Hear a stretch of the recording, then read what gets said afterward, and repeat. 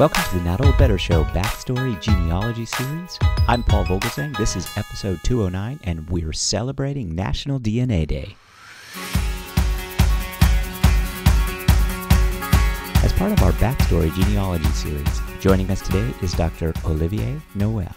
Dr. Olivier Noel is a 2017 Forbes Magazine 30 Under 30 Honoree in Science and is founder and CEO of DNA Simple. Dr. Noel, who grew up in Haiti, then attended medical school at Penn State, has been conducting DNA, biomedical, and developmental biology research for 8 years. In celebration of National DNA Day, please join me in welcoming to the Not Old Better Show via internet phone, Dr. Olivier Noel. Dr. Olivier Noel, thanks so much for joining us today. It's a pleasure being here. Thank you, Paul. Well, the title of your talk at the National Institutes of Health, Bench to Bedside to Business, is a talk on startups in science and entrepreneurship in science. What is your point about startups in science? Yes. So Bench to Bedside to Business was really a talk about showing that there are a lot of opportunities in the sciences actually to make an impact and actually be entrepreneurs. I think for a long time, particularly in graduate school and medical school and training in general in the sciences, starting companies and being entrepreneurs has been a bit a taboo and a talk that people don't really have. And assuming everyone's going to go into the academia and the grant writing and assistant professor pipeline.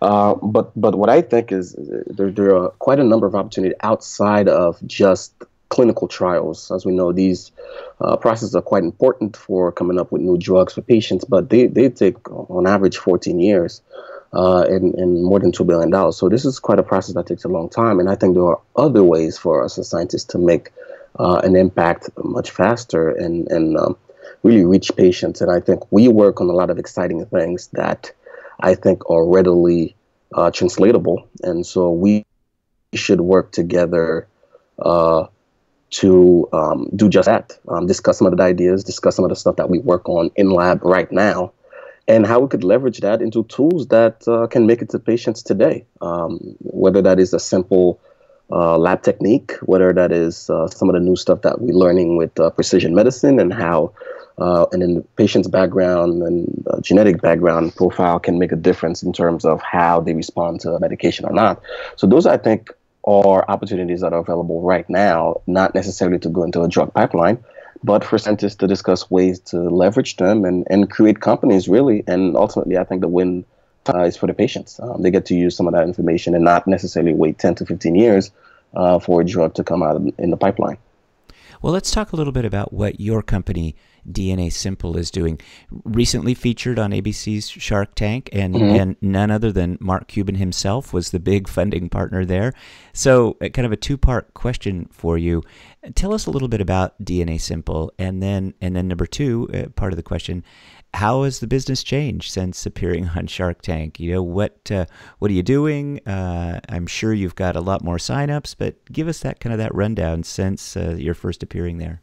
Yeah, absolutely. So in a nutshell, DNA Simple is an online database where anyone and patients can sign up in a few minutes, and we ultimately will match them to a research study looking for somebody with their background. So it's sort of a two-part platform where on the one end, investigators and researchers in the genomics area will tell us what patient population they're looking for and studying. And on the other end, our algorithms will match the folks who fit those criteria. And ultimately, we would anonymously get their samples and provide it to the research team for the research. And our model is unique in terms of that we do compensate folks when they participate in the research study. So an incentive on both sides to really push forward the sample acquisition and patient matching to research studies. So that's what we do. And in terms of the Shark Tank, I mean, if you talk to anyone who's appeared on the show, the PR and the exposure is really the big thing that you get out of it. So I think if you look at all the numbers, it was really interesting to see a sort of a 5x shoot up in almost every area. So it's probably the area of the biggest impact, and we've cracked the over 100,000 signups almost very quickly after that. So it's been great in that area. And well, congratulations, Dr. Noel. I personally signed up. I would encourage my listeners to go and sign up. I think that my particular age group, kind of the over 55 population, really might be logical fit for this particular program with DNA Simple. Today's show is sponsored by DNAbargains.com. Check out DNAbargains.com, where you'll find all things DNA testing. You'll also find Thomas McKentie's latest free ebook titled The DNA Buying Guide, with a thorough, reputable rundown of the who, what, when, and where for all things DNA testing. That's DNAbargains.com. Check out DNAbargains.com to find out more about $49 DNA tests. Check out DNAbargains.com and support the Not Old Better Show. Thank you.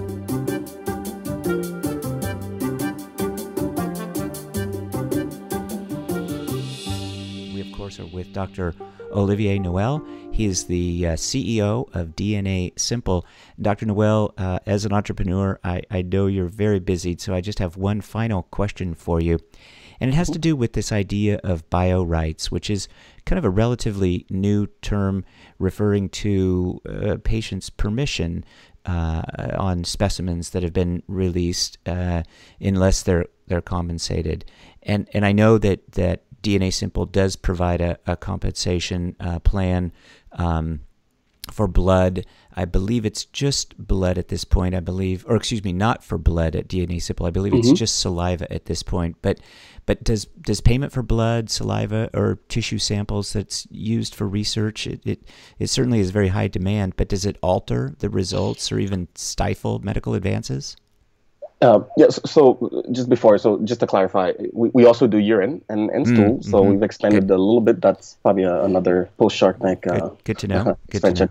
Yeah, but to your very important question, I don't think it does. So it does alter it. I think if done in the right way, it's actually more beneficial. Because ultimately, what you get is more patient participation, which is what we all want. This is what's helpful ultimately to have cures and drugs come out in the pipeline. So the biorights movement is a fairly recent one, and I think the way I look at it is, if there's economics involved and there's money involved in the whole process, why not having the patient be part of it? So I think for us, we have a structure in place to determine and make sure that a sample we think is from a diabetic patient is from a diabetic patient.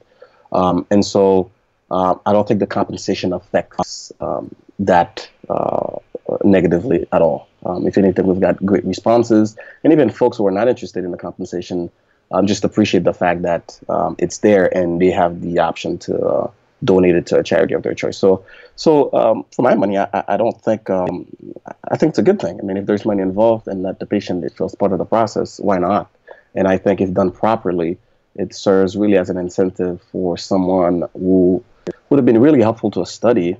And if that's the little plus that gets them to participate, I think everyone wins in that end. So I think done in the right way, it's not impacting negatively medical advances. Putting together within the right structure and understanding where it's coming from, and establishing a proper structure so that folks are not just coming in just to give the money and indicating they have a condition they might not have. But within the right structure, I think it's actually beneficial. It seems like DNA Simple has the right structure too. As an MD, Dr. Olivier Noel, you have maybe a slightly different perspective than somebody coming at this from a purely business standpoint. Would you say that? I agree. Mm-hmm. Whether you're looking at it from a economic standpoint strictly, yeah, I agree. I mean, for me, again, being a physician scientist in training. I am excited about the idea of having more people participate, and so to me, if you could create incentives, and this is something we've done in the past in terms of maybe offering gift cards and little things, but I think it's new in terms of offering cash now for those. But I get excited with the idea of having more people participate. So I think what we ought to do is set up a structure where if there's money involved, which there is, we as a group should determine what's a way to create incentives and have the patient also take part of the economics. But ultimately, the goal is to have more patient participate, more participant in studies, so that these studies can move on and not cancel after 3-4 years for lack of patient participation. Well, Dr. Olivier Noel, thank you so much for joining us. Of course, DNA Simple is the company. We heard, of course, from you yesterday at the National Institutes of Health National DNA Day. But Dr. Olivier Noel, thank you so much for joining us today. It's a pleasure, Paul. Thank you for having me. Of course, thank you. My thanks to our guest today, Dr. Olivier Noel, MD and CEO of DNA Simple. Links to DNA Simple website at dnasimple.org will be in our show notes. And as usual, we'll post all the links to everything else. And also, as usual, my thanks to you, the listeners, for joining me today. Your time is valuable, and I'm grateful you're spending some of it with me. I'm always interested in feedback, and you can leave that at iTunes, Google Play, or send me email at info@notold-better.com. Check out our next show, another great one as we talk about better, the Not Old Better Show. Thanks, everybody.